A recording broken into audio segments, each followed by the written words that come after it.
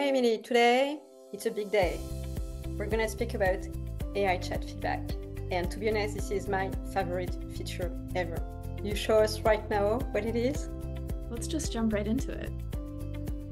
So the AI chat feedback tool can be configured through the CML as well as through the graphical editor. Today I'm going to be showing you guys some more advanced configurations, so I'm sticking with the CML. So after you configure the AI chat feedback CML tag, we're going to go ahead and save and then enable our large language model. Today we're going to be comparing two model responses. So I have two models configured in this section. So you're also able to ask specific questions about each model response. So to do that, I'm going to click into our ontology manager over here, and it looks like I already have a question configured. Is this response safe and accurate? So I'm going to click done, and then we're going to preview our job. So in this scenario, I, as the job designer, may be a stakeholder at a job board company where I want to compare how my chatbot performs against a different foundational model, or maybe I want to compare two of my chatbots against one another to see which one I should push to production.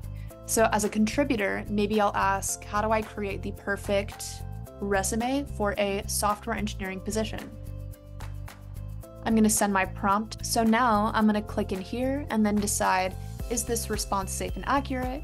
And in this case, I'm going to say yes, and do the same thing for the second response in order to move forward in the process.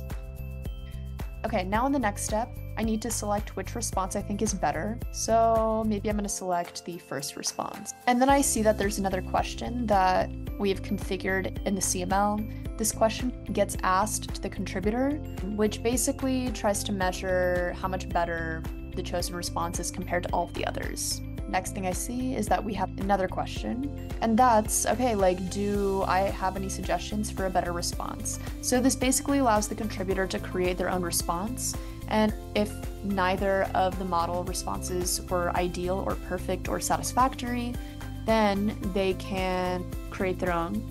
Or they can say that the chosen response was well written and we want to keep it and move forward in the conversation. All right, so those are the basics of the feature. There are so many other configurations you can put together, so to learn more, please check out our Success Center article about the AI chat feedback tool. So AI chat feedback is connecting with models, multiple models, and engaging with the models in multiple turn discussion. This is like having a real-time discussion with a model, and the contributor is gonna ask whatever they want, and they're gonna assess how the model answer, and they will try to push the model in one or other direction. Could be perfect for red teaming, for instance. And because they don't work on like pre-processed prompt that already exists somewhere and are static, they are in a dynamic relation with the model. So we ensure it's recreate a situation that is very close to the reality of a user engaging with an LLM at your company, for instance. Mm-hmm.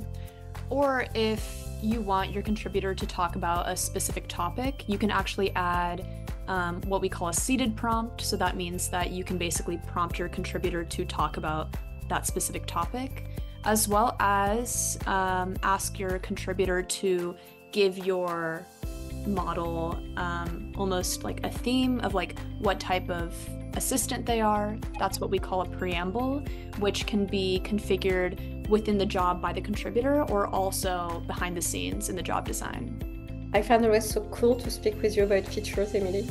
I learned so much in your demo. I'm so glad. It was fun chatting with you too. Cool. See you soon for another super feature. Absolutely. Perfect. Bye. Bye.